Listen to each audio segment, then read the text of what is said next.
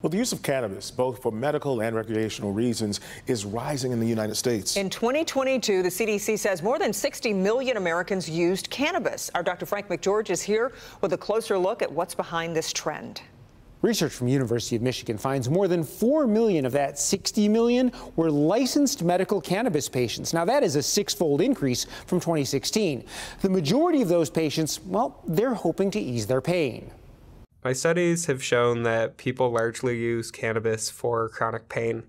That's the most common reason that they obtain a medical cannabis license from a state that they live in. Patients are using cannabis in a variety of different ways, says U of M researcher Kevin Benke. They might eat, smoke, or use tincture, as well as rub a topical product on an inflamed joint or on their skin.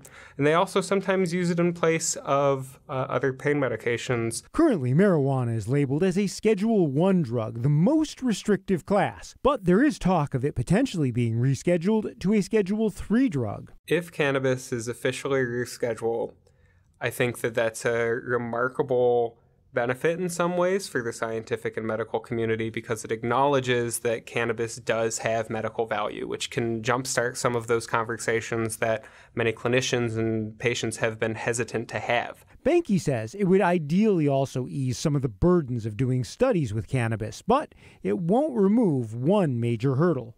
It doesn't make that much of a difference at this point scientifically, because if cannabis remains a controlled substance, I, as a scientist, my colleagues as scientists, still can't access the products that are being sold in dispensaries because none of them have gone through the Food and Drug Administration approval process.